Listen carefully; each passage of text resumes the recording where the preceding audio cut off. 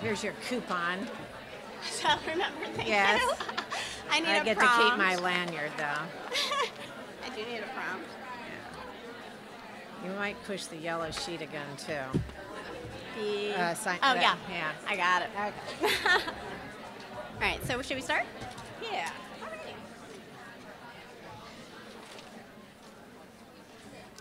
Ooh, I like that. Someone was said, shh, I feel important. So welcome to the second day of the Feminist Majority Foundation's National Young Feminist Leadership Conference. I'm Galen Burrows, and I'm the Feminist Majority Foundation's Director of Policy and Research. And I want to get started today, but before I start talking about today, I wanted to say a little bit about yesterday, because yesterday was amazing, right? This is my first campus conference with the Feminist Majority Foundation, and I was just literally blown away. I was blown away by you guys, your energy, your enthusiasm. It's just clear that young people are an integral part of the feminist movement, and the feminist movement is strong. And I'm so lucky to have met so many of you yesterday at the workshop sessions, at the exhibition hall, and at our feminist meetup last night. Some of you were there. I think that you guys are the guys that were there. Like, the other people who aren't here, they were the ones that went out last night. So they're like still asleep. They're missing out. You're inspiring, fierce feminists, and I know that I'm fired up for day 2. Today, I forgot to make my announcements. Sorry, guys. I have announcements about the exhibition hall and about the store. Okay, so in your name tags, I don't know if you guys have looked at them, but there is, on the inside, a coupon for 10% off all shirts at the store. Some of you already have shirts. I still take your coupon over there. And in your program, there is a page where the exhibition guide is that says Win Feminist Prizes at the exhibition hall. So if you go to the exhibition hall today and you check off the tables that you went to, you can turn this page in for feminist swag. Okay, so stickers, buttons, all that good stuff. So please visit our exhibitors at the exhibition halls. And I also have one, this is really a downer, guys. I have one announcement also about the bathroom. Some people could not find the gender-neutral bathroom yesterday. It's down the hall where the workshop rooms are, and there's a sign there that says gender-neutral bathroom. So if you're looking for the bathroom, that's where it is, okay? And now that we got through those fun announcements, we're gonna talk about feminism, right? We're gonna talk about feminism globally, right? Because we know that feminism and feminist activism isn't just contained in the US, right? Feminism is a worldwide mega movement for social change. And it's a diverse mega movement, right? So we have independent feminist movements going on in all countries around the world. But they're independent, but they're also interconnected. And we all have a role to play in the global feminist movement. Just this month, the United Nations Commission on the Status of Women met in New York to evaluate progress on the Millennium Development Goals, the MDGs. Some of you may know a lot about the MDGs. Some of you, this is your first time hearing about them. But in 2000, 189 nations came together and made a pledge, and they committed to eradicating extreme poverty in order to create the conditions for freedom and equality for people all over the world. And that included the right to live a life with human dignity, free from hunger, oppression, violence, and injustice. And part of that commitment, what developed out of that commitment, were the Millennium Development Goals. And those are 8 goals that the international community pledged to achieve by 2015. Those goals are to eradicate poverty and extreme hunger,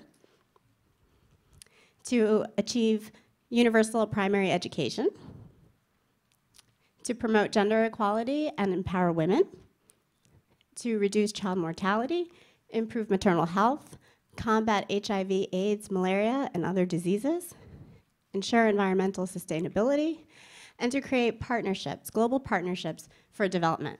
Basically, it was an agenda to change the world, and I really can't think of anything more feminist than that.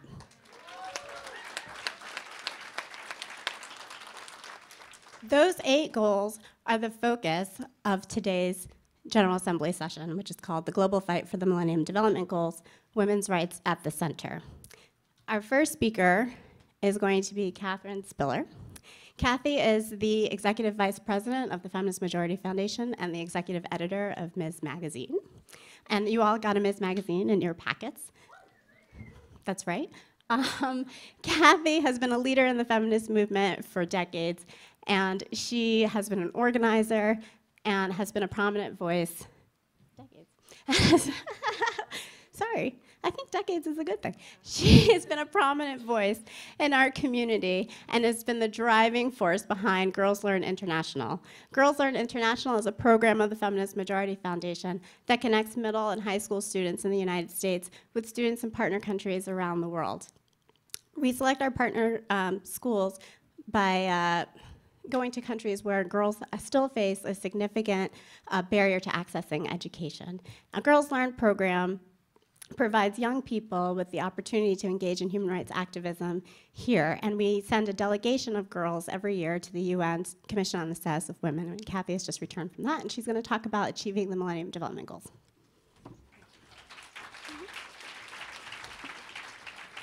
Thank you, Galen. As Galen explained, there are 8 Millennium Development Goals. The 3rd Millennium Development Goal is empowering women and girls and gender equality. And I think all of us would agree that, frankly, to achieve any of the Millennium Goals, women and girls have to be empowered.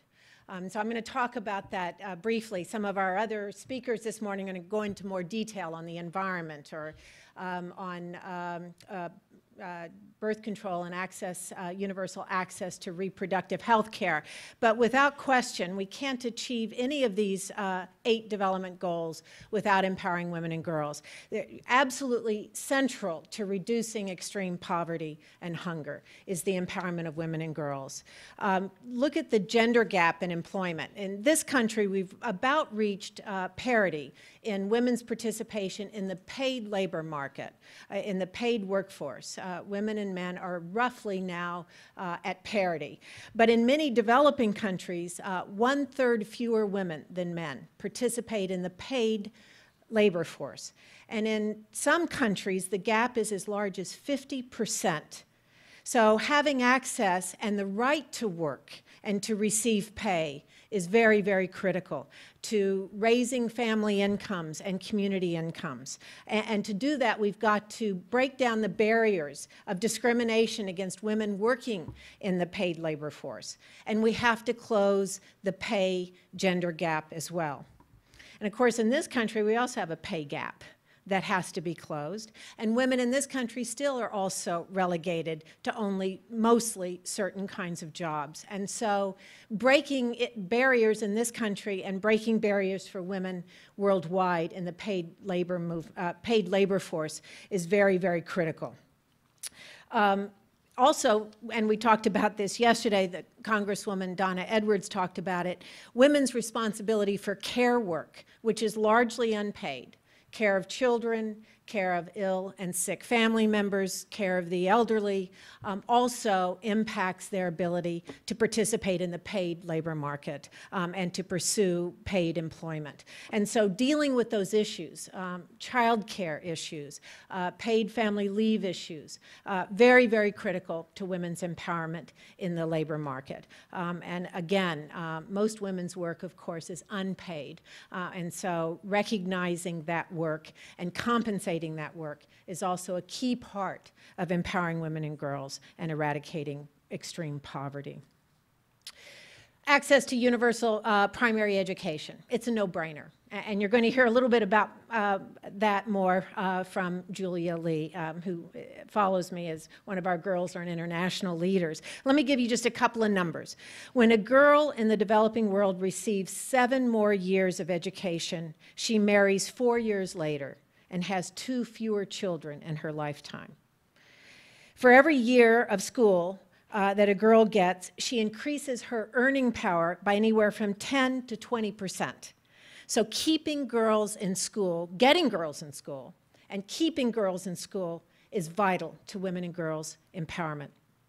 And really, the world has done a very good job over the last several years of sending girls to school in roughly equal percentages as boys.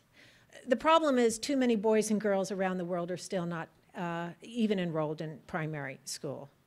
And so illiteracy rates continue to plague much of the developing world, and women represent roughly 2/3 of those who are illiterate. And so even though we're beginning to make some very good headway on access to primary education, when it gets to secondary school and tertiary school, girls begin to drop out in very large numbers. Part of it is a poverty issue. If a family only has very limited resources, they're going to probably invest those resources in the boy child and not the girl child. So eradicating poverty is also part of education, as is education is part of eradicating poverty. But also, as girls advance into puberty, having access to separate sanitation facilities and access to sanitary products as they begin to menstruate.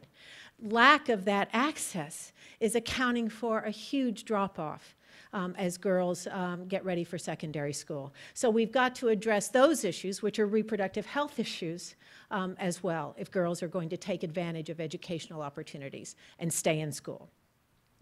Then when you talk about reducing child mortality and reducing maternal mortality, the two are so interlinked you can hardly talk about one without the other. The most important determinant of maternal health is access to reproductive health services, access to modern forms of contraception, and access to safe abortion services.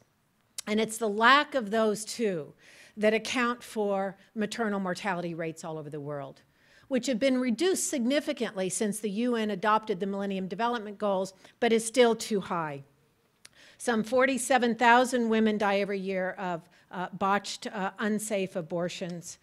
Some 287,000, I think, is the number of women die of causes related to pregnancy, causes that are completely preventable if they have access to contraception to prevent unwanted pregnancy, and if they have access to prenatal care and to skilled birthing attendants.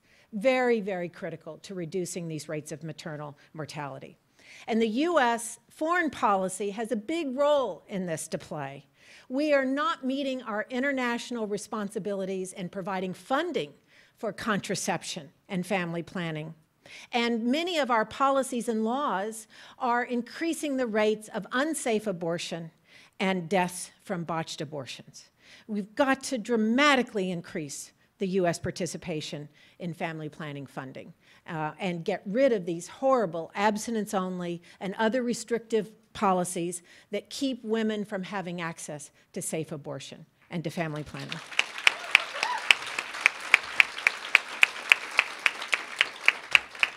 HIV/AIDS, leading cause of death for girls in their reproductive years.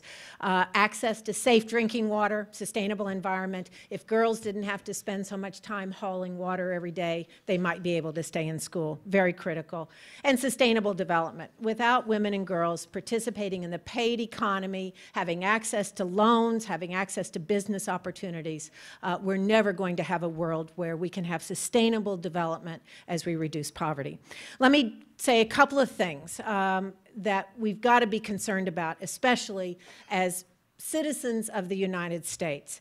There are a couple of major things that we should stay focused on. One is political empowerment of women in this country, because if we had more women in Congress and more women in the administration and decision-making, we could begin to address these issues for our sisters around the world. It is very critical that we think about our own political empowerment so that we can make a difference, not only for women here, but for women and girls all over the world. But something else that we can all do, for those of us who stay tomorrow for our lobby day, but even those who can't and you're returning home, the Convention to Eliminate All Forms of Discrimination Against Women, The acronym is CEDAW, C-E-D-A-W, and you have a wonderful fact sheet in your kit. I urge you to read it and to become familiar with the contents and the components of this treaty. We're calling it the Women's Treaty. The United States, you must understand, is one of only 7 countries in the world that has not ratified this United Nations treaty. The treaty has been around for 40 years. President Carter first signed the treaty, but the United States Senate, that must ratify the treaty by a 2/3 vote, has not even scheduled it for a vote on the floor of the U.S. Senate, 40 years later. Who are the other 6 countries that haven't ratified CEDAW? Iran, Sudan, South Sudan, Somalia, and 2 little islands in the South Pacific, Tonga and Palau, and the United States. Very quickly, the treaty defines what equality would be and sets a goal for all nations to strive for, to achieve full equality for women and girls. It talks about what is discrimination. It defines it so that nobody has to say, well, I didn't know that that was discrimination, when, you know, women don't have equal access to the paid workforce.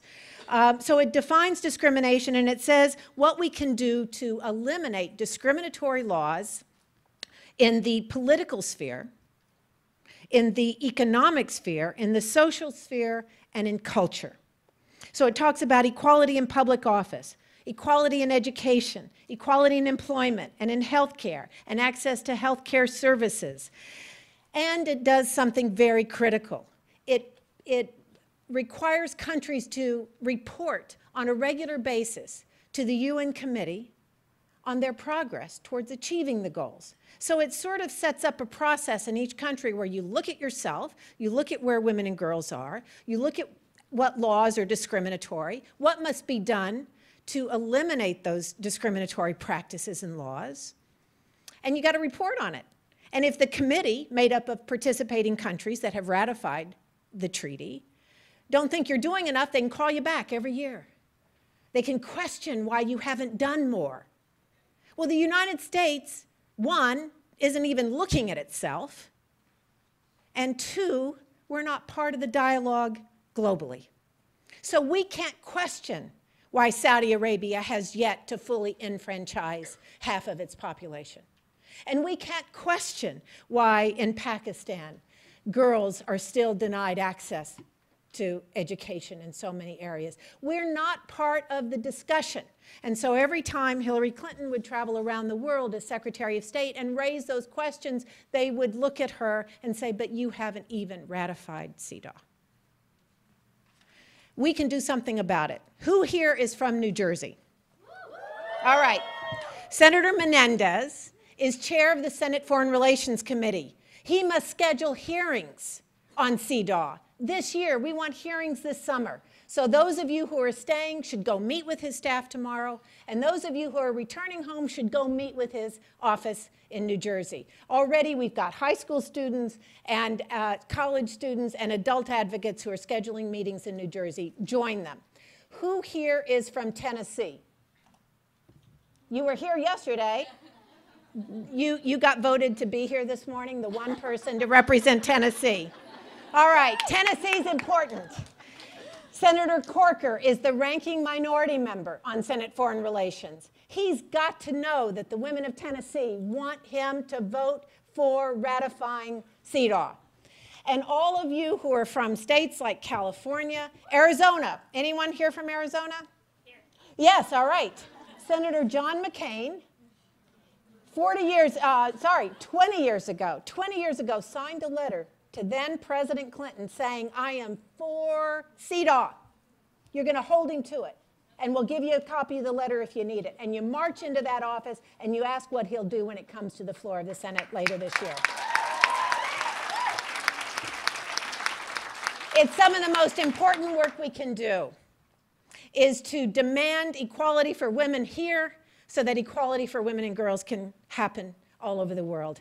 Now I want to introduce a very, very important leader in the newest generation taking their place at the table.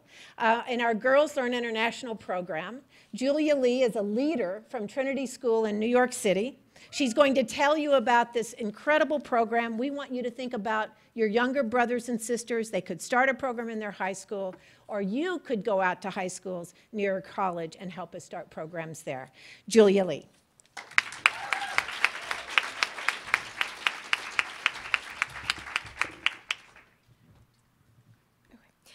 When I joined Girls Learn International, one of the first activities I participated in was something called the Impossible Budget. So here's how it works. You split up the room into small groups and give each group a situation card that describes their family makeup, their living situation, and their daily income, as well as a list of potential family expenses that are divided into categories such as food, water, heat, healthcare, and education. And together, each group has to decide how best to spend the daily income to meet the family's needs. You might earn $1 a day and have 2 children and a sick mother to care for. You'll choose between medicine for the mother or your youngest child. You'll choose between clean drinking water and an extra meal. You'll choose between an education for your male child or for your female child. This was the activity that revolutionized the way I thought about the world, the activity that became my mission statement. Because after just 10 minutes, a powerful wave of shared grief and resolve passes through the room, cementing a silent agreement between all that this is wrong. The game is wrong. You cannot win. None of your choices matter, and the idea of choosing is a violation of human rights. This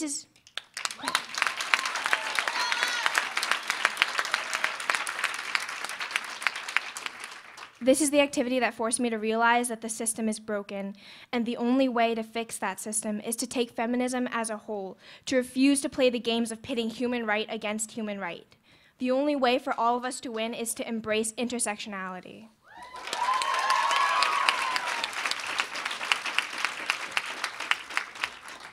GLI, like the FMF, is intersectional, and of course, intersectionality has its limitations, because we can't cover every intersection of oppressive norms, and often because we just don't have the time, and then certain groups will walk away disgruntled.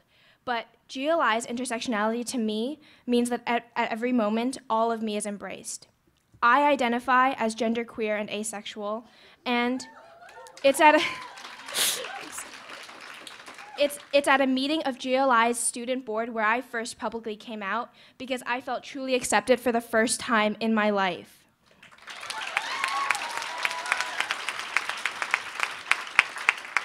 But intersectionality is not just about the issues that personally affect me, and I am reminded of that through regular communication with a partner school in Kenya. My chapter exchanged letters with girls who were walking 8 hours a day to fetch water instead of learning in school. We resolved to raise funds to build them a well. Through our partner schools, GLI students learn how to advocate not only for ourselves, but for others. We learn that intersectionality is not about who's ignoring me, but about who am I ignoring.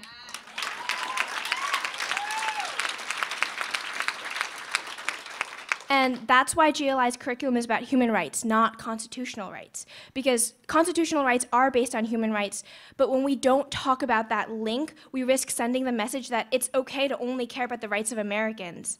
We need to learn about the Universal Declaration of Human Rights because we owe allegiance to every single human being. We don't have inalienable rights because of our founding fathers, but because of our ordinary human mothers.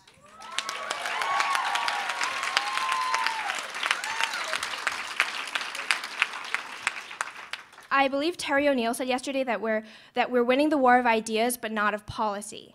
When I became part of GLI and started leading meetings and advocating at my school, I learned exactly where that demarcation lies. Everyone will agree that women and girls deserve equal rights, but for some reason they're not really interested in signing the CEDAW petition, which literally says exactly what they just professed to believe. We're even winning the war of ideas in the media. Everyone is passionate about sexualization and perpetuation of gender stereotypes and being the watchdogs of internet sites, and this is wonderful. But when you start talking about legislative policy, their eyes just glaze over and they stop listening.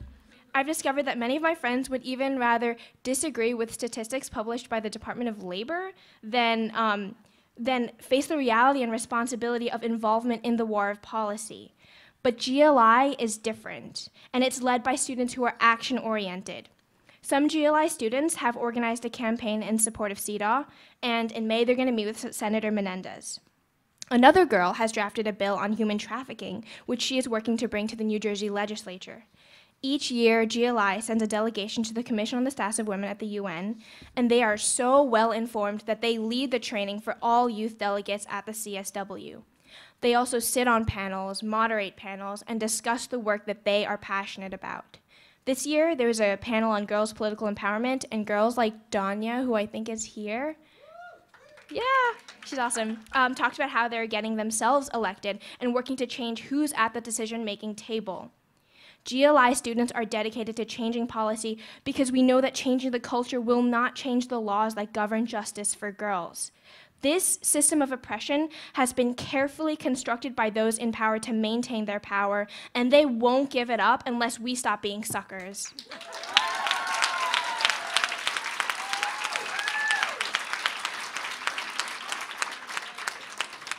That means recognizing that although the effects of oppression on diverse groups are multiple, the system of oppression is one. We have to know who the enemy is and attack there. So let's not use the hashtag solidarities for white women because it blames women and divides us, making our enemy stronger. Instead, let's say something like the hashtag solidarity is for me too, to remind each other that all of our diverse experiences need to be expressed not as disparate voices, but as part of our solidarity with each other as victims of the oppression of women and girls and everyone who doesn't fit that binary.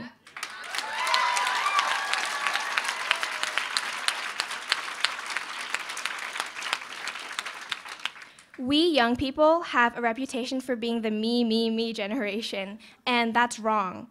But instead of being angry, let's prove our doubters wrong by listening, by healing our relationship with those members of that generation who have been our champions and our mentors. And on that note, look, I know that Gloria Steinem refuses to give up her torch because we all as young activists have to find our own way. I hope Ellie Smeal and Kathy Spiller will never give up theirs either. We are all capable of carrying our own torches and need to remember that any leader who operates without dialogue is an oppressor too.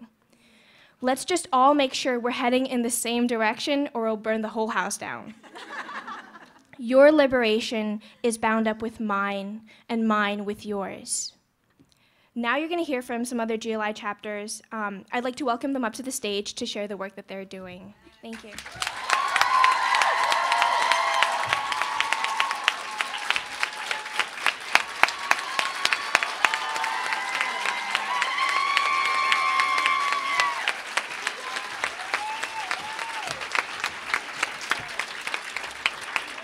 Hi, my name is Emma Halley, and I'm part of the Alice Paul Institute in New Jersey.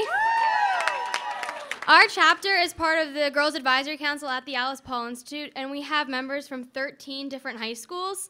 We just finished presenting at the Alice Paul Equality Awards, where we honored 6 women who share the same goals as Alice Paul. We also visited the Clara Barton Schoolhouse in Bordentown, New Jersey, where we learned how Clara Barton dedicated her entire life to equal education for boys and girls. Hi, my name is Carrie Duganzik, and I'm also from New Jersey with our Crayford High School chapter.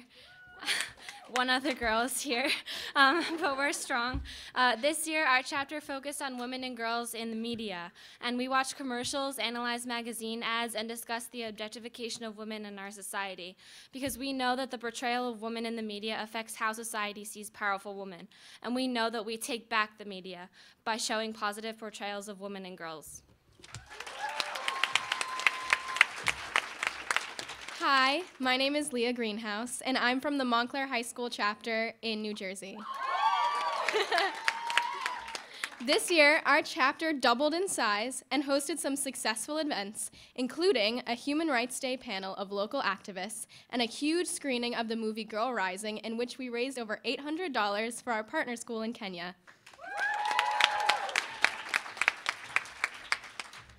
Hello, my name is Allie Kay, and I'm from the GLI chapter in Oakton High School, Virginia.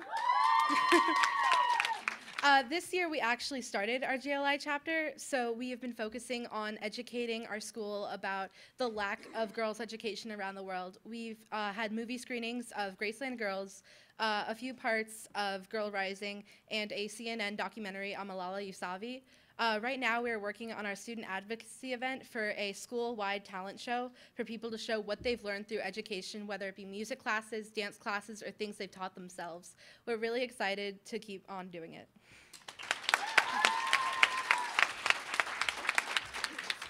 My name is Anika Rahman, and I'm from the Trinity School in New York City. We have hosted numerous lunch and learn events for the upper school community in which we have screened films such as Girl Rising and Makers, and hosted guests such as Spark and Girls for Gender Equality. We have written pen pal letters and created a mural that we sent to our partner school, Tembea Girls High School in Kenya. And earlier this month, we hosted a film screening of Selling of Innocence with Ruchira Gupta.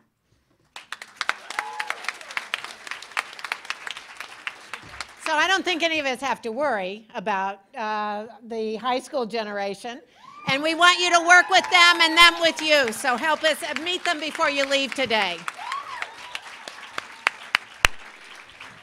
These girls are tearing it up, and I just want to let you know that on your yellow sheet in your packet, your group can pledge to mentor a GLI chapter, but then after hearing that, I was like, I need a GLI student to mentor me.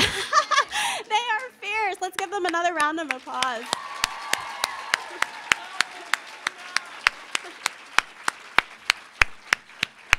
You guys can also join the GLI program in advocating for CEDAW. Outside at the Action Center, I think it says speak like a feminist or say it like a feminist. You can assign an action sheet on CEDAW. You can also take a pledge for your group to support CEDAW in your packets on the yellow activism pledge. And get Ms. You hear that? So, right. Now I'm going to invite our second wave of panelists up to the stage. If you guys can come on up. I think you have your name cards over there.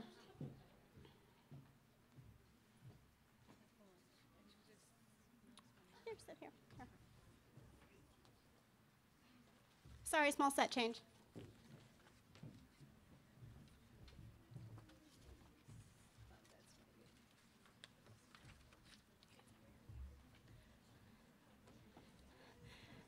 Okay, so we're going to continue right along, and I think that one of the things that we've been talking about is eradicating poverty, and eradicating poverty through education. But we can also eradicate poverty through fair labor practices, right, and making sure that people earn a decent wage, a wage that allows them to live a life of dignity. And so today we have Liana Fox-Vogue here, and Liana is the Director of Organizing and Communications for the International Labor Rights Forum, where she coordinates campaigns for workers' rights in the global apparel industry, which is well known for exploitation of people for cheap labor and its perpetuation of violence against women at work. The apparel industry's outrageous practices have led to several recent tragedies, including the Rana Plaza building collapse that killed over 1,000 people in Bangladesh. And I think that Liana is going to talk to us a little bit about that. So, Liana.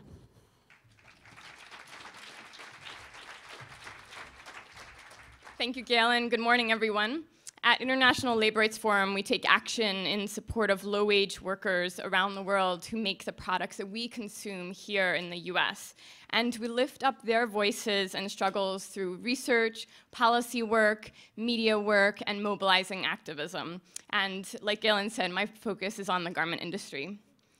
80% of the people working in the garment industry are women. Forced overtime, verbal abuse, sexual harassment on the job are common. Forced pregnancy testing used to be a prerequisite to get the job in many factories. Luckily, at least that has changed in many places due to women workers organizing. Women in the global garment industry receive poverty wages. Rather than serving as a pathway out of poverty, the industry keeps workers and their families in poverty. By starting work at young ages, teenagers lose out on educational opportunities, and as they're considered disposable by the industry, 10 years later, they have few work opportunities once they're discarded by the industry due to repetitive stress, injuries, and back pain when they can no longer work as fast. I learned how to use a sewing machine when I was 9 years old, and from experience, I know that apart from the occasional pinprick, it's actually pretty safe work. At least it should be, but the industry that makes the clothes that you and I wear isn't safe at all. The past year and a half has been marked by a series of horrific disasters due to lethally negligent corporate practices. In September 2012, a fire at Ali Enterprises factory in Pakistan took the lives of 259 garment workers who were trapped inside because there weren't enough exits. Then, 2 months later, 112 workers were killed at a fire at Tazreen Fashions in Bangladesh, locked inside by floor managers who first thought it was a false alarm or a fire drill, and they couldn't bear to lose precious minutes of work time due to the tight turnaround times imposed upon them by multinational corporations. Then the deadliest incident in the history of the global garment industry took place. On April 24th last year, Rana Plaza, a building in Bangladesh that housed 5 garment factories, collapsed, killing at least 1,138 workers and injuring many more.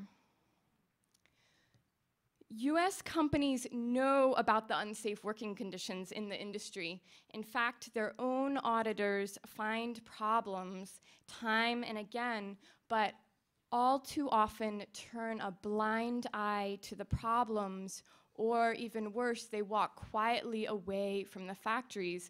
But these working women are left behind in the death trap factory. They're just producing now for other companies. None of the US brands that have agreed to pay even a penny of compensation to the victims of the Tazreen fire. This week, on Wednesday, in an effort to deflect public pressure, Walmart and Children's Place finally paid in a small amount to the Rana Plaza victims of the incident 11 months ago. But that is far short of what they owe. Children's Place paid less than $200 per family. Walmart paid less than $500 per family.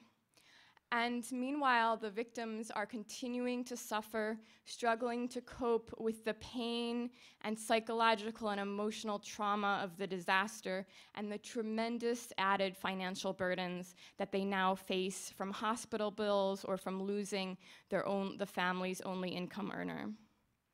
But I'm here to say that there is hope, and it comes down to all of us taking action. Our coalition generated over 1 million petition signatures to Gap, H&M, and Walmart, and more than 200 store delegations and 50 store actions nationwide in the past year. And these actions linked up with actions in other countries. As a result, 150 companies have now signed on to an unprecedented, legally binding agreement with 2 global unions and 10 Bangladeshi unions to prevent future tragedies in the Bangladesh garment industry. And it's called the Accord on Fire and Building Safety. On your campus, I encourage you to link up with United Students Against Sweatshops, which is calling on universities to require the brands that do business with universities and make university logo clothing to sign on to the accord. Already, 11 major universities have required this of their licensee brands, and it's making a huge difference in getting more companies to join the accord. And USAS is on about 150 campuses around the country, so you can check them out on usas.org to see if they're near you. USAS is bringing a survivor of the Rana Plaza collapse to campuses starting next week to call on VF Corporation, which is a huge company that owns North Face and 25 other brands, to sign on to the accord. And you can check out northfacedeathtraps.com to see if the tour is coming to your community. Right now, we're gearing up for April 24th, the 1-year anniversary of the Rana Plaza building collapse. It's going to be a global day of action, and demonstrations will take place at Walmart and Children's Place stores around the country in the US, calling on the companies to pay full and fair compensation to the victims. In a little bit, I'll send around our petition that we have to Children's Place. as well as information about the Global Day of Action and also details for the demonstration here in DC if you're here nearby. And my email address is on the flyers, so feel free to follow up with me if you want to organize a demonstration in your community or come talk to me afterwards. And just as a last point for those of you also here in DC is we're bringing together women trade union leaders from Bangladesh, Cambodia, and Honduras on April 29th for our conference on women's rights in the apparel industry. So you can get more info on that also from our website, laborrights.org, or follow up with my info on the flyer. Thanks very much.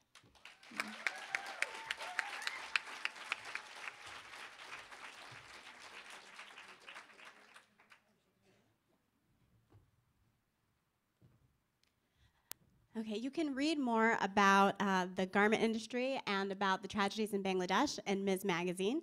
And you can also pick up the petition at the Action Center outside, and you can also fill out your pledge to end sweatshops on your yellow activism pledge form that's in your packet. So thank you, Liana.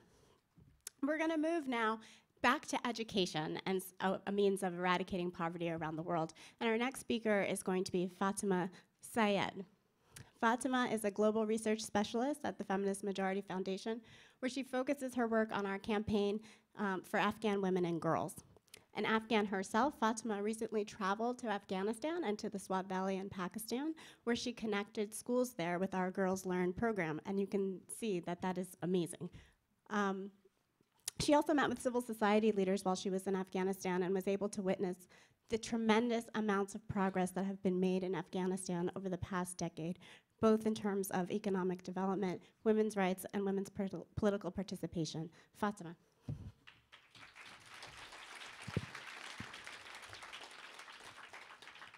Good morning, everyone. Education is the most powerful weapon which you can use to change the world, Nelson Mandela once said. According to the UN Millennium Development Goal, enrollment in primary education in developing countries has reached to 90% in 2010, up from 82% in 1999, which means more kids than ever are attending primary school.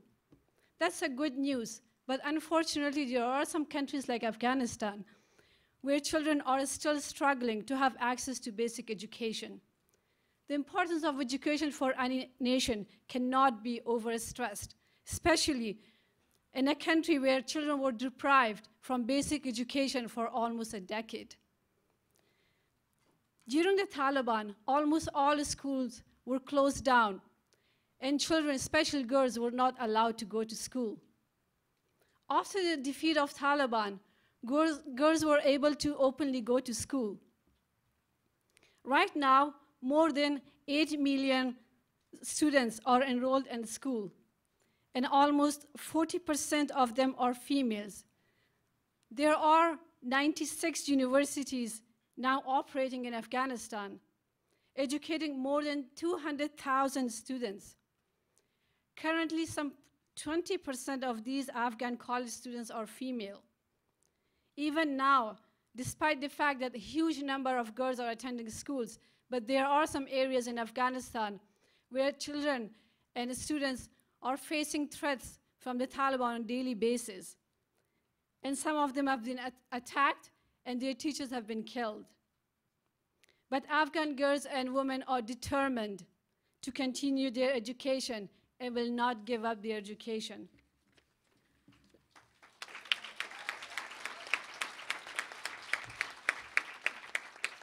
Last year, when I visited Afghanistan and Pakistan for our Girls Learn International program, I visited many schools and met many students, including Malala and Swat Valley of Pakistan. Remember Malala? I hope. I'm sure you know, she's a 16-year-old, very strong student who was shot in the head by the Taliban gunman on her way home from school.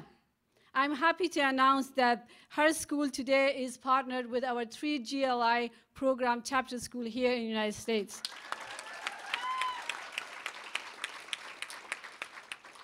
To see Swat Valley girls walking to school, delighted to be learning and spending time together in the classroom gave me hope for the future.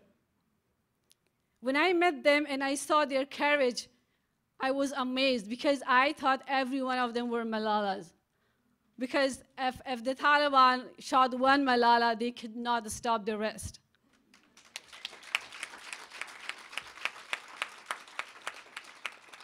Right now, our GLI program has partnered with many schools around the world. We have 5 partner schools in Afghanistan and 12 in Pakistan.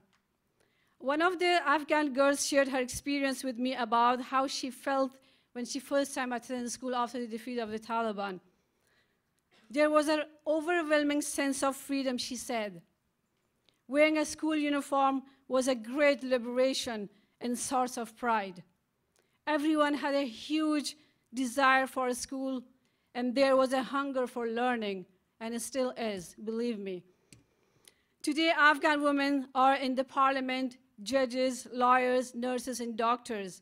They're in the military and on the police force, though the numbers are low, but they are growing.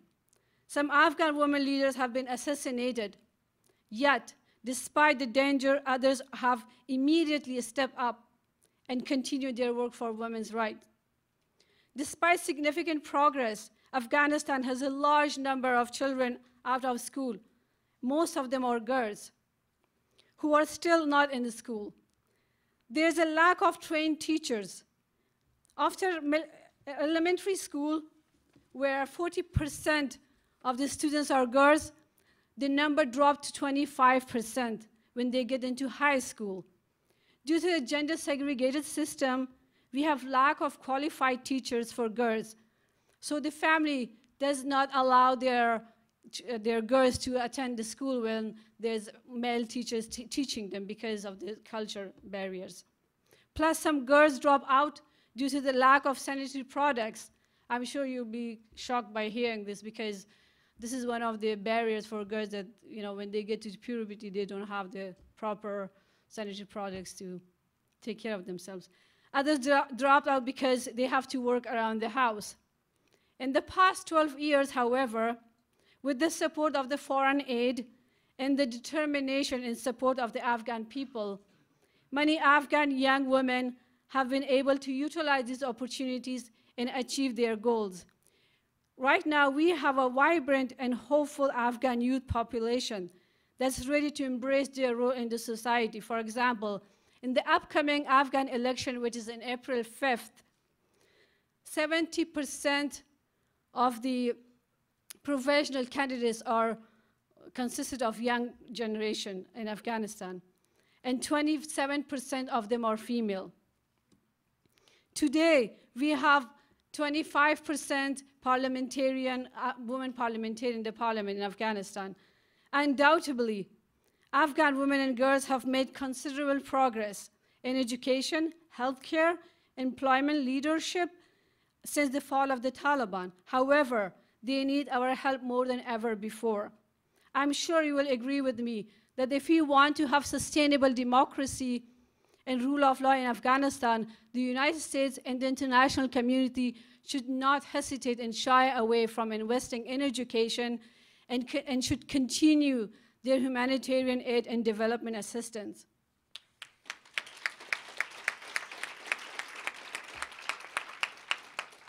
Afghan women have come a long way to achieve these goals, and I think the fight is not over yet.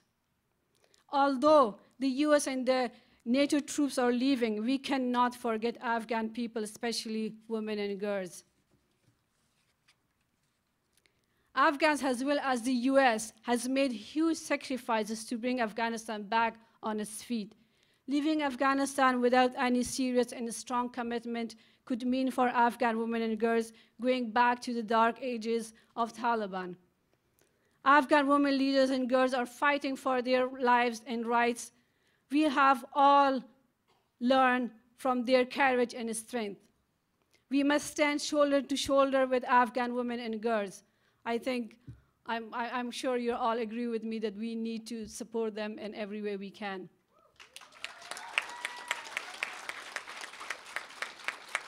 So before I leave the stage, I would like to welcome Parnay Nazari. She is the advocacy manager for Women for Afghan Women, and she recently visited Afghanistan, and she's going to speak about her trip.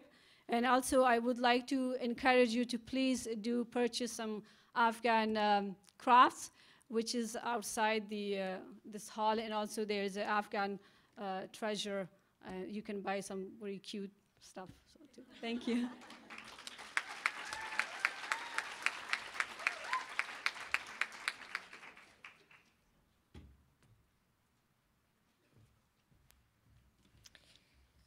Hello, thank you for giving me an opportunity to speak here. I was in Afghanistan, and just 10 days ago I came back. I spent a month there. I'm from Afghanistan. I grew up there. I lived in Afghanistan under the Taliban regime, and I didn't have any access to education or schooling during that time. And when I was 13 and I had to wear the burqa just to step out of the home, I stayed at home for 2 years. And actually, I learned English during that time at home with the help of my family members, and returned to school after the fall of the Taliban government in 2001. I remember in November when finally, you know, the Taliban were gone, and it happened quickly. And I was overjoyed. I stepped out of my home and I went to just see the streets without the barrier of a burqa in front of me. Usually in the winters, there is a vacation in Afghanistan, but that year, schools opened in winter time, and students and teachers went back to school. That there was a celebration, a joy that the Taliban has fallen, and now I'm going to talk to you about the progress and the change in the past 13 years, and also some of the fears. So I went to Afghanistan this time to see the work of my organization, Women for Afghan Women, in the field. Women for Afghan Women, it was founded in 2001, and they have now 27 offices in 10 provinces of Afghanistan, and they operate children's support centers, halfway houses, transitional houses, permanent shelters, and they all serve women and children. This was what I saw there, that thousands of women are being served. I could not imagine that back in 2001. Nothing like that could have existed. For example, I met with our office managers in Kabul, and from Badakhshan province, our manager said that in the past years, when domestic violence was really tense for women, it was women just went and drowned themselves in Kokcha River. And that is the way women also burned themselves in Iraq. But those numbers have gone down. And she said since they have opened the office in Badakhshan in 2008, since then the numbers have gone down, and last year no woman drowned themselves in the river.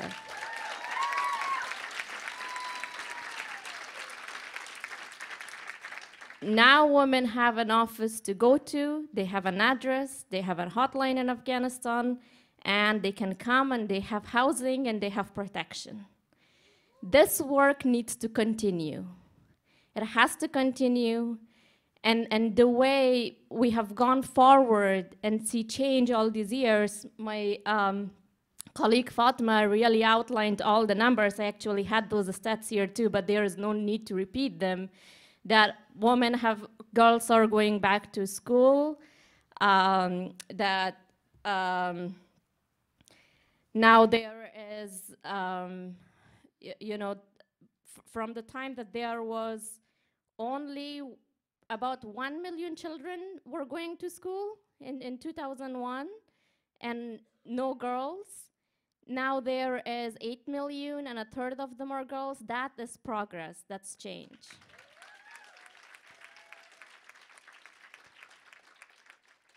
Now there are 68 private TV channels, 22 state-owned TV channels, and 174 radio channels. In 2001, there was no TV and there was one radio channel. That was it. That is change, that's progress. And the challenge now is, and this is thanks to the support of the international community, that the situation for Afghan women is the ground zero. And if we can make change there, if women can make progress there, we are more hopeful in the world that women can make progress in the world, because women there have lived under really challenging circumstances. And this change can continue. We can keep up with this progress only if the determination of women will continue. Every woman I talked to there, I said, look, security is, tense right now. For example, in our Kunduz province, a woman was on her way. We were taking her to our shelter. The crime was that she had committed adultery. And we were taking her to our safe shelter. On the way, the Taliban had come and took her away. And they were starting to dig the ground. They buried them halfway and then started stoning them to death. And our office immediately called the Afghan police, the Afghan National Police, and they came. A fight started with the Taliban. They took the woman out, brought her safely back to our shelter.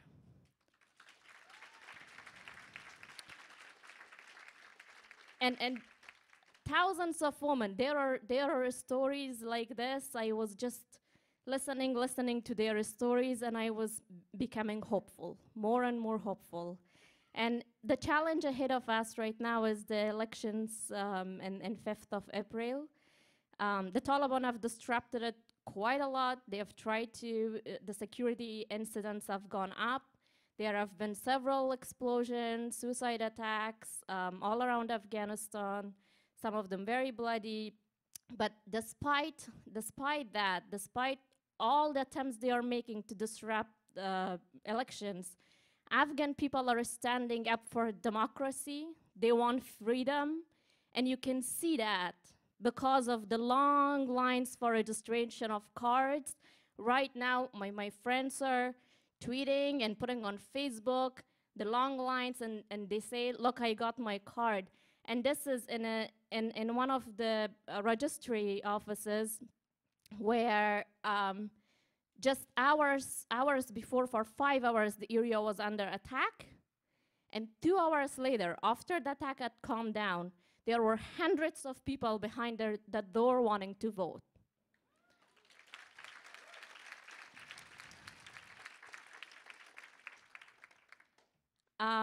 And as we move forward in Afghanistan, my message to everyone is that if you don't see Afghanistan in the headlines of the newspaper, sometimes the bad news can become really good for the media to go after and make it look 10 times as bad. But there is a lot of good news also in Afghanistan.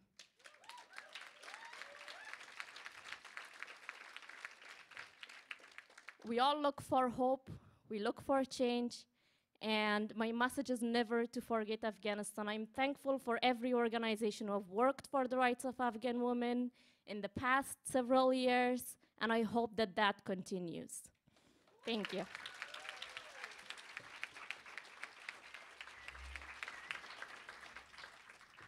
Let's get another round of applause for our panelists on the stage right now.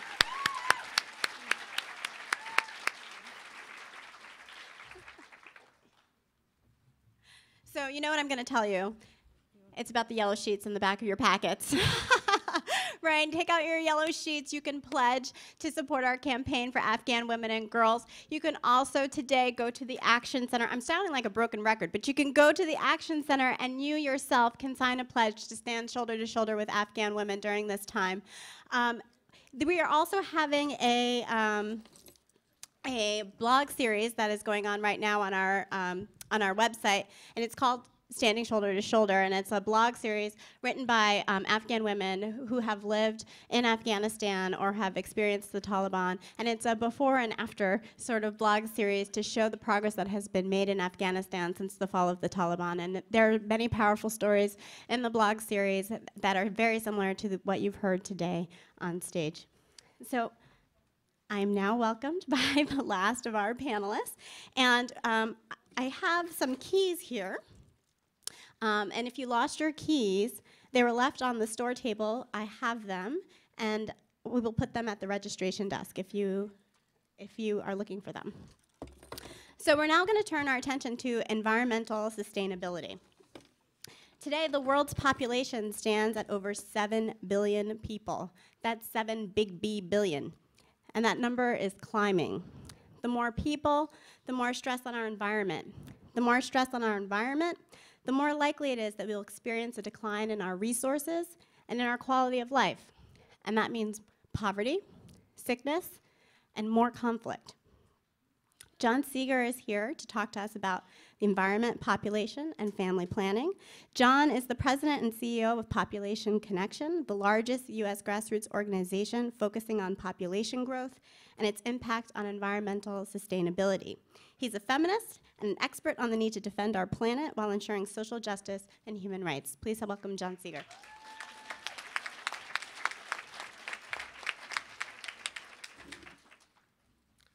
Thank you very much. I'm actually a fifth-generation feminist, but that's a very long story for another day.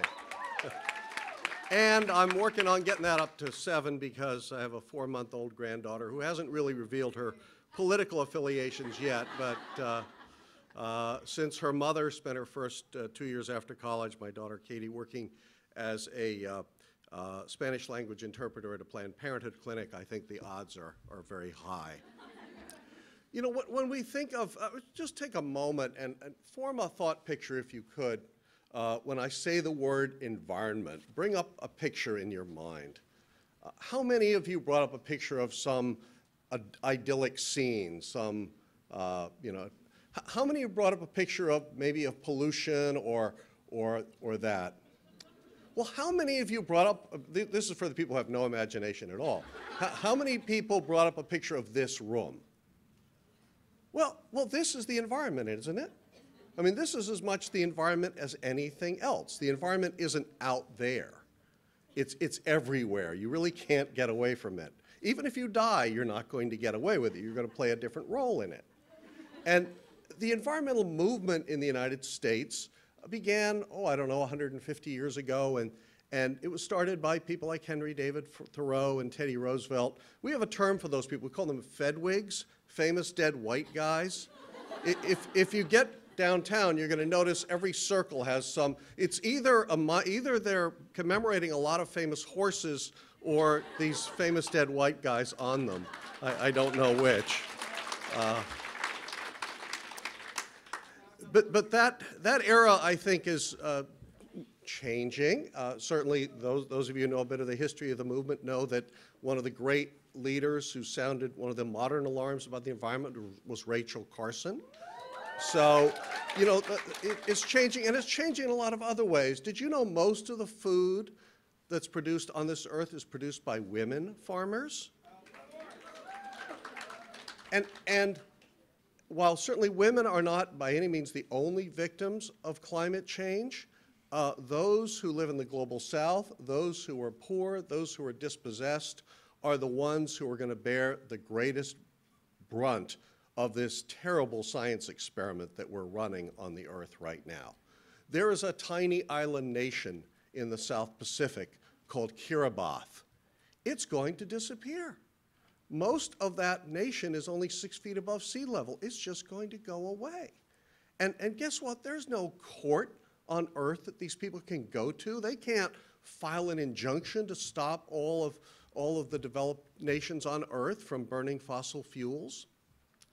The Intergovernmental Panel on Climate Change has reported that if we stopped every fossil fuel burning engine on Earth today, all of them, the Priuses, the Escalades, the coal-fired plants, all of them, everything, the glaciers will continue to melt for thousands of years. That's just a fact we have to deal with. Fossil fuel emissions are like tobacco. There is no safe level. There is no acceptable level. You might say that about a lot of things in life, but there's no safe level with tobacco. There's no safe level with fossil fuel emissions. In trying to meet the climate challenge, there are, to the best of my knowledge, only 3 ways we can get there. One is nuclear power, a vast expansion of nuclear power plants. Fukushima. Now, nuclear power is a wonderful thing. As Bill McDonough, former dean of the UVA School of Architecture, said, but it's good to keep it at a safe distance. The sun seems like a good place for it. It's about 93 million miles away. But a vast expansion of nuclear power is troubling to many people, myself included. The second possibility, the second solution, and this is a very popular one in life, is magical thinking. Magical thinking, you know, most of us engage in from time to time, and a little bit of it is good, but I'm not sure it's good as a life plan. And yes, we're going to have amazing technological breakthroughs. By the way, I speak at a lot of college campuses, and I point out, or at least I make the assertion, that if you were to list the top 5 technological innovations of the last 1,000 years, and it was a busy millennium, all things considered, I would say that modern contraception is right there in the top 5. Because, and I'm preaching to the choir here, but guess what? The choir does all the singing. The fact is that for the first time in the history of the world, half the world doesn't have to depend on the other half of the world for the trajectory of their lives. So technology is wonderful. It can be wonderful. It can be great. But just hoping that some technology around the corner, around the next bend is going to solve everything is a pretty risky way to bet the future of the planet.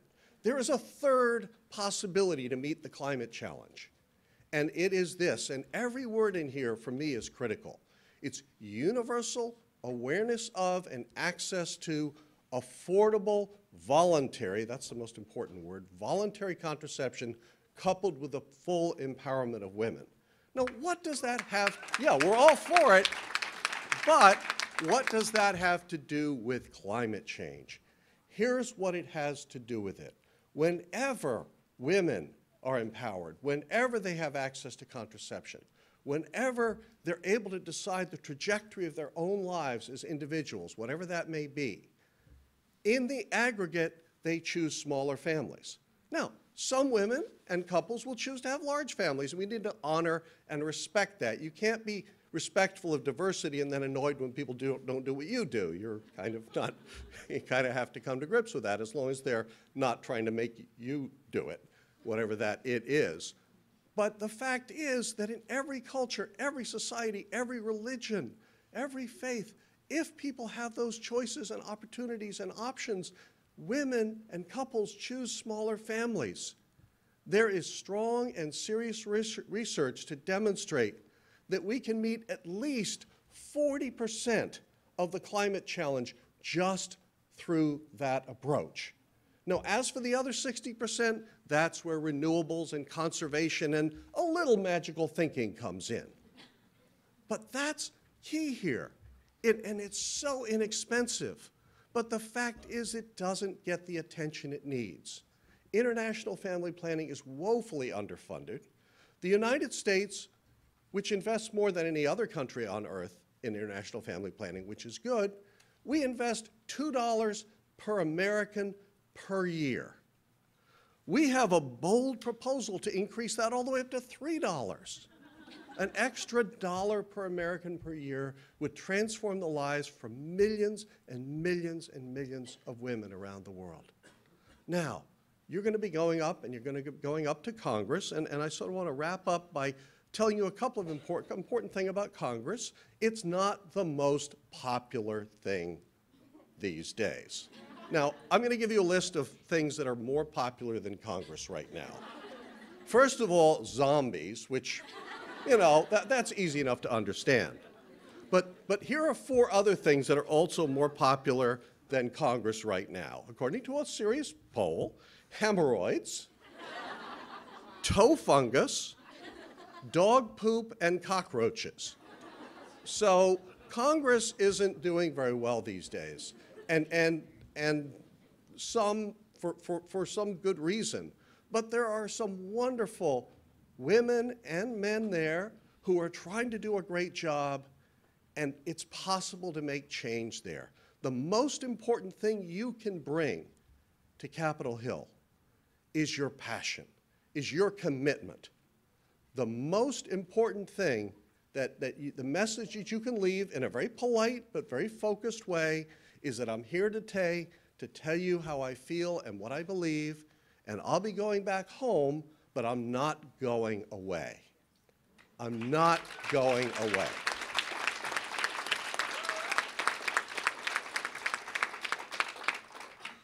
A shift of just 18 votes in the U.S. House of Representatives out of 435 would be enough to put Nancy Pelosi back in the Speaker's chair where she belongs. And the last time we had, which was also the first time, we had a woman as Speaker of the House, we saw a 40% increase in international family planning funding. And I can guarantee you that if Nancy Pelosi could be Speaker again, we would see incredible progress. Politics matters. Elections matter. They come down to the margin. They come down to very close calls. And one of the things we have to do, the one thing we have to do in addition to our passion, we have to find ways to reach across to people who maybe don't agree with us about everything, to get them to see how important it is to transform people's lives, how important it is to protect the environment. And it's important, I think, to make sure that people understand that the environment isn't just this mountain 2,000 miles away. It's what goes on in people's lives. It's how their lives are going to transform. The most important thing I ever read or heard about the issue that I work on, population, is that it's not about numbers. It's about enabling every person on this earth to live a life with dignity and to have a sense that their life, whatever that life may be, has meaning and purpose. That's what this issue is about. That's the passion to bring to it. And I'm convinced that if we do that, we cannot do anything but be successful, partly because we're never going to give up. Thank you.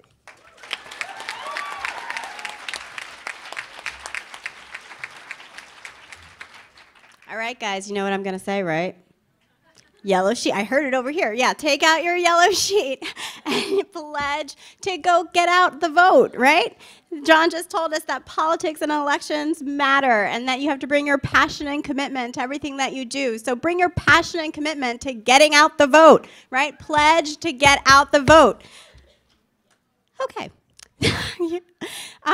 John just showed us also that empowering women can literally improve the world. And our next speaker, Sarah Craven, will build on that theme and talk to us about promoting gender equality, improving women's health, and achieving universal access to sexual and reproductive health.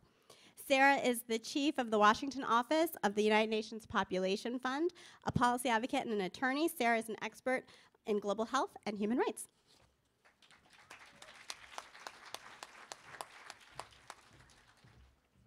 Wow, good morning, good morning. So happy to be here. I'm with the United Nations Population Fund, UNFPA. I don't know how many of you have heard of our agency. Sometimes I like to say we're the most important of the UN's voluntary agencies, and maybe when you go up to Capitol Hill, some will tell you we're the most infamous of the UN's agencies. Our mandate is to ensure that every pregnancy is wanted, every birth is safe, and every young person can live up to their full potential. great. But I will say I have a Danish colleague who always says, UNFPA, we're the agency that makes sex boring. And I want to thank Kathy and her overview in terms of talking about the MDGs. And I'm going to talk about that today. I'm going to talk about a lot of UN processes. The UN, we're very much into acronyms. So I will try to tell you some of these important acronyms and why this is a very critical year as we look forward to this post-MDG framework. Just a little anecdote, I'm moving my office, and so at the UN we're a very big, powerful agency. My moving crew was helping me, and that was my 3 children, helping me pack my boxes. And my son likes to come to work because there's a place where he really likes ice cream, and he likes to go to the Shake Shack. So he usually doesn't really pay a lot of attention to what I think. I always feel like it's a drag to come to Mom's office. But as we were packing and we're leaving, he goes, Mom, why are you leaving that poster behind? And it's a poster talking about maternal mortality. And he said, when I see that poster, I think about your office. You can't leave that poster behind. And it says on it, every minute of every day a woman dies from pregnancy. And he said, why is that? Why is that, Mom? So how am I trying to explain to my son, something he just makes no sense to him at all. That's crazy. That's completely crazy. 20 years ago, when I was maybe a little bit older than some of you, I had the unique opportunity to go to the Cairo conference in Cairo, Egypt, the International Conference of Population and Development, the ICPD. And that's where what John was talking about, where the world came together in a very unique way. And that's when the world came together and said, no longer are we going to look at population programs from a demographic perspective or a top-down approach. We're going to look at it from a human rights perspective, where women and individuals are able to freely and voluntarily determine family size and have the means to do it. And what was sort of radical about Cairo was many governments came together, but it also opened the doors to civil society as well. And that was one of the few, or I would say the breakthrough, when the UN really came through in a whole series of conferences in allowing civil society to be right there with governments. And 179 countries coming together and endorsing what we call the Cairo Consensus, which puts women at the center. And when, as John said, when women are given access to education, to economic opportunity, to political participation, and given access to voluntary contraception, prenatal care, reproductive health, when they are allowed to exercise their reproductive rights, they choose to have smaller families, and they also have greater outcomes, not only for their families, but for their communities and for the world. So that's 20 years ago. We are now, this year, looking at the 20th anniversary of Cairo. Since Cairo, we had, as Kathy outlined for you, the Millennium Development Goals, which are going to be expiring in 2015. And the Millennium Development Goal that's particularly unique to UNFPA, or the one we have the biggest focus on, is MDG 5, which is ending maternal mortality. Now, when the Millennium Development Goals were negotiated, as these UN processes are very difficult, family planning and reproductive health were not in there. They were kind of lost, and we were put in as a sub-goal of MDG 5, which is MDG 5B. See what I'm talking about? The UN, like lots of but 5B, which is about universal access to contraception and meeting the unmet need for 220 million women and couples who desire to have access to a method of family planning and currently don't have that. As I say, this year, we just issued in February, the Secretary General issued a report, which is an overview of how far we've come in 20 years in meeting the goals of Cairo. And this report is what member states are going to be debating this year at the upcoming Commission on Population and Development, which is in beginning of April, and then moving forward into the UN's General Assembly in September. You can get this report online. It's, I think, almost 300 pages. It represents a survey of going to 158 countries and doing a survey of what progress we've made in Cairo, since Cairo, in terms of meeting Cairo's promise and its ambitious program of action. And we have made a lot of progress. But if you read the Secretary General's report, we still have so much more work to do. And the promise of Cairo, unfortunately, has not reached all people. It's still the most marginalized, the most vulnerable, women, adolescent girls, the most poor have not been able to, there's still 222 million who are desiring that access to contraception, the number of women who are dying in maternal death. And I think one of the issues the report really focuses, which I'm very excited to see that there's high school students here, is because adolescent girls are still at the most risk and the most vulnerable. And I think that report shows that in almost every country of the world. We often say at the UN that the most important person in the whole world is the 12-year-old girl, because the decisions and the opportunities that that 12-year-old girl faces and are given can make a change not only for her, but as I say, for her whole community. Now, as a mother of an almost 11-year-old girl and a 14-year-old girl, I can also say they're the most irritating people on the planet, but at the same time, the most important. And so meeting their, I'm kidding, I love my daughters, they're fantastic. In this past fall, we issued a report that you can get online, which was focusing on the issue of adolescent pregnancy. Every day, 20,000 girls below the age of 18 give birth in the developing world, and 90% of those pregnancies are within marriage. Okay, so child marriage is a rampant issue. These are girls who are not freely and voluntarily going into these marriages. We've been working in Ethiopia. 70% of the girls that we surveyed in a rural part of Ethiopia reported that they had their first sexual encounter within marriage before their first menstrual period. So these are very young girls who have no way to exercise their rights. They're taken out of school. They are put into these marriages, often to much older men. They're not able to negotiate with these older men. They're also having to deal with their mother-in-laws who are expecting them to gather the wood and gather the water. So culturally, they're always the last ones to eat. So nutritionally, they're very stunted. And then these girls get pregnant. And many of them die due to lack of a trained birth attendant. They have an obstructed labor, so there's no one there to help deliver them. You know, again, when I talk about the country of Ethiopia, which is a beautiful, vibrant country, for 77 million people in that country, they have 104 OBGYNs, okay? And of that, less than half are actually practicing beyond this capital city of Addis. So the likelihood that one of those young pregnant girls is going to have a doctor is zero. And the lucky ones are the ones that we say are the ones who have a maternal, they live, but they have a maternal morbidity such as a fistula, which creates what happens is when you have an obstructed labor and the pressure of the baby's head after having been in labor for 4 or 5 days with no epidural, the baby is born stillborn, and then it creates a hole or a fistula. And these young women leak urine and feces. They have no idea why this has happened to them. And they don't realize, they think this is a curse from God. They don't realize this is completely a preventable situation. So these are the things that make my son go, why is this happening? Like, this is something that we know how to fix. This isn't something where we need a cure or we need to have a silver bullet. We know what to do. It's all an issue of political will. And because these are the most marginalized, voiceless young women around the world, we haven't been able to get that political will. So this year, as I say, is critical. At the CSW, which we were just talking about last week, all of these issues 20 years later are always the ones that are the most difficult to negotiate.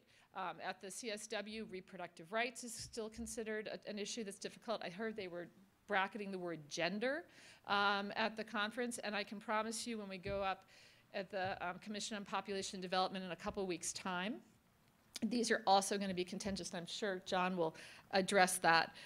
So your voices are important on Capitol Hill. As a UN official, I can't tell you, we're very neutral here, so I'm not going to tell you which voices. All voices are important on Capitol Hill, but certainly in the halls of the UN, your voices are needed as well. So the CPD is coming up and through this whole year to ensure that the vision of Cairo continues in the post-millennium process.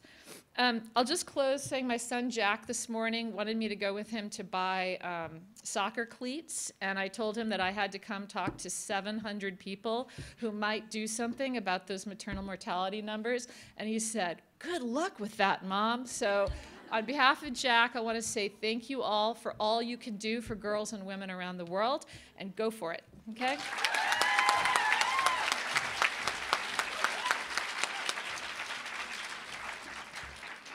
So we can't let her son down, people. right? So we just talked about how we need to create political will to save women's lives and prevent maternal death, and we can create that political will, right? That what Sarah was talking about affects us, right? People your age, actually, not my age, right? People your age. And all we have to do is stand up and create that political will if it doesn't exist. And you can do that tomorrow during the Congressional Visit Day. So I encourage you to come out for that. Also, again, the yellow sheet, pledge to do something about international family planning. You can make a difference. We have power. We know that we have power, and we can do this. Our next speaker is John O'Brien. He's the president of Catholics for Choice, which has for decades challenged the Catholic hierarchy on sexual and reproductive health issues and advocated for advancing access to abortion and contraception worldwide. John is a passionate advocate and leader and will speak to us on the Unholy Alliance, cycle beads, condom stockouts, and abstinence-only policies and programs. John.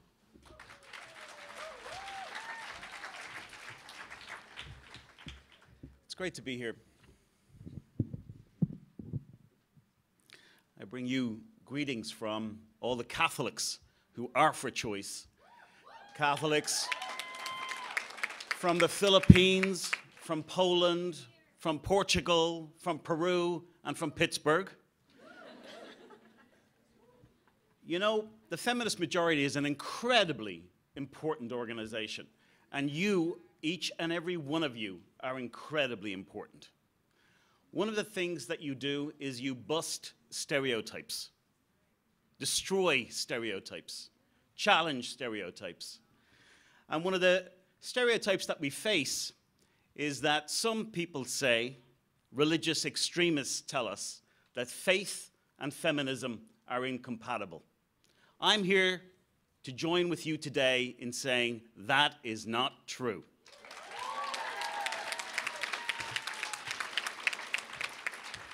Now, I'm sure some of you do not practice a faith, are proud atheists, but I'm sure you will also agree with me that no woman, especially a woman in a developing country, should be asked to choose between her faith and her birth control, her faith and her reproductive rights.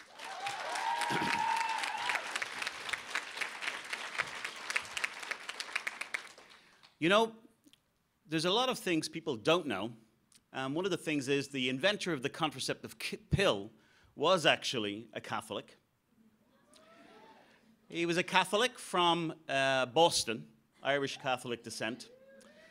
And it really tells us a lot about things that people don't know about Catholicism and birth control. People want to tell you, and they want you to drink the Kool-Aid. The Kool-Aid will tell you that the Catholic Church is against birth control. This is not true. The Catholic Church are all of the people in the church, the men and women, the 99% in this country who use a method of birth control that the bishops don't like. The truth is, the Catholic hierarchy are against birth control, and I'm not interested in forcing them to use it.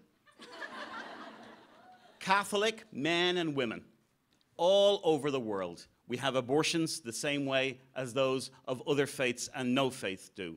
We use birth control, and we make decisions for ourselves and for our families. John the 23rd was a pretty important pope, and during the 1960s, he had the idea that, you know, there's this new contraceptive pill. Maybe Catholics would like to use it. So he set up a thing called the Birth Control Commission. And the job of the Birth Control Commission was to look at the ban on contraception. And the Birth Control Commission met during the 1960s. Sadly, John the 23rd died, and Pope Paul VI took over. But he had an idea. He thought, you know something, as well as all the bishops and the cardinals and the priests who were all sitting around talking about birth control, maybe it would be a good idea to have some people who have sex actually come in and join this conversation.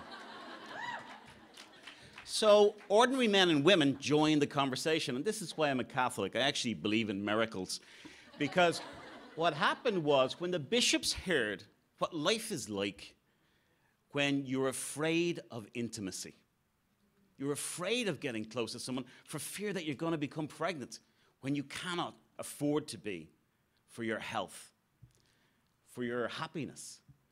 And when the bishops and cardinals heard that, you know, they judged the majority of people at that birth control commission said there was no impediment to changing church teaching on birth control. This is one of the best kept secrets ever. They said there was no impediment. So the idea that Catholicism and birth control are in some way incompatible is a huge lie, and it's a stereotype that we need to challenge. Sadly, Pope Paul VI did not have enough faith in Catholics, and he kept the Minority Report, which kept the ban on birth control. Not that those of us who are Catholic are paying much attention to that anywhere in the world. But what does it mean for something like HIV/AIDS? There are 36 million people have died as a result of AIDS. But 35 million people are living with HIV. And I think that's important. Like, people who are living with HIV, they deserve to have the same health and happiness as the rest of us. The idea that you could not be able to show sexual love to someone else, that's absolutely ridiculous. The idea that someone would be forced to practice abstinence. So those 35 million people are going to continue to have sex, and they should have the type of protection they deserve. Condoms are not a panacea to the AIDS crisis, but they can give us a lot of protection. Whether we're HIV positive or whether we don't know our status, the reality is that we know that condoms can help prevent the spread of AIDS.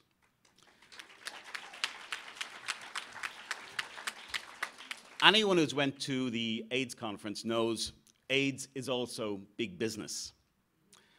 Now, the reality is groups like World Vision, groups like Caritas, the Catholic Development Agency, people like Rick Warren's Saddleback Church have become involved in the business of AIDS.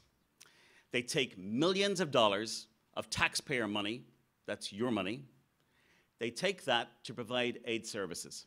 They take it from USAID, they take it from UNFPA, they take it from governments around the world.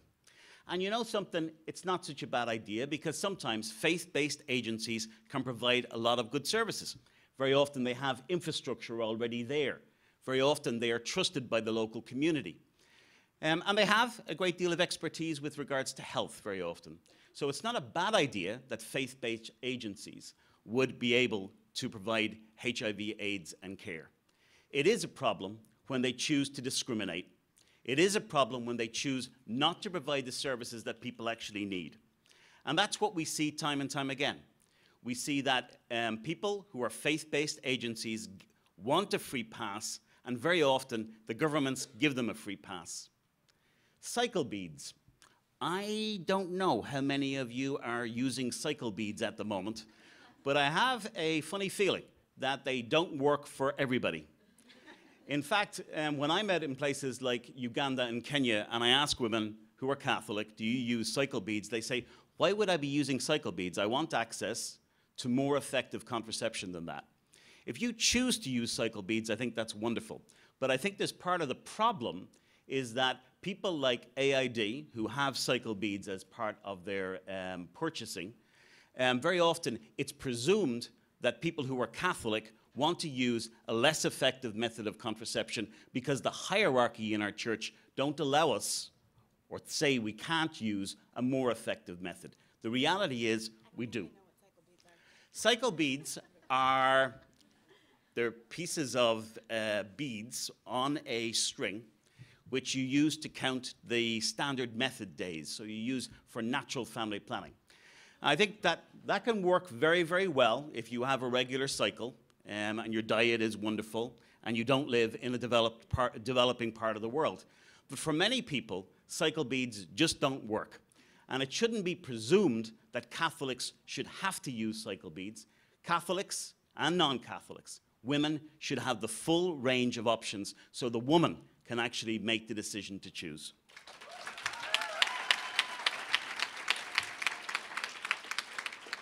We've heard a lot of talk in recent days about religious freedom.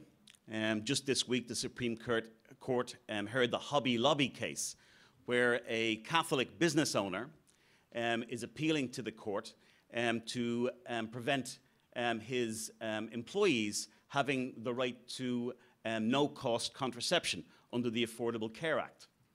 This is part of an overall program by religious extremists to deny contraception, to deny reproductive health to people. It is nothing more than that and nothing less than that. What's going on is just the tip of the iceberg with the Affordable Care Act and contraception. What this is about is that religious extremists have failed to convince people of faith when they, in the pews, they failed to convince us not to use contraception.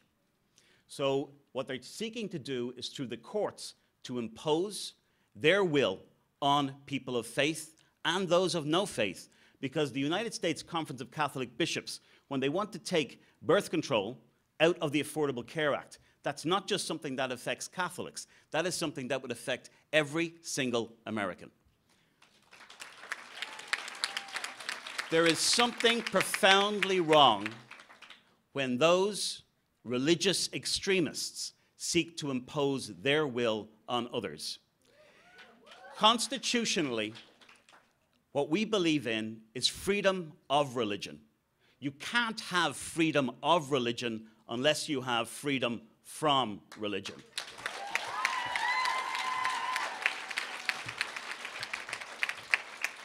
I hope you at the Feminist Majority Foundation, when you go to Congress, I hope that when you go to CPD up at the United Nations, I hope you remind people that people of faith deserve the same services as everyone else does. We should not be discriminated against. It should not be presumed that a woman living in northern Kenya has to use cycle beads. We should be able to have access to condoms to prevent the spread of HIV. And we should be able to have birth control under the Affordable Care Act. It's only as a result of standing up to religious extremists that those of us of faith and those who choose not to practice a faith can have our freedoms. Thank you very much.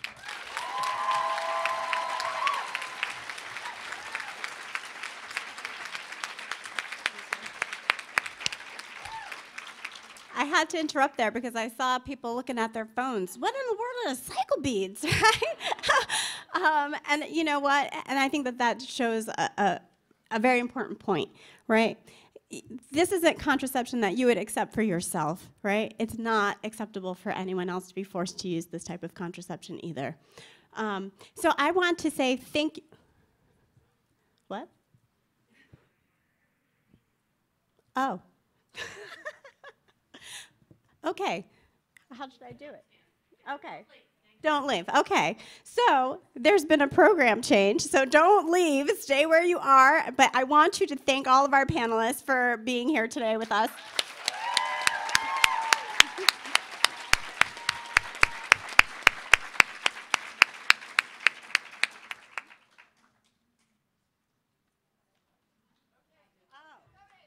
Oh.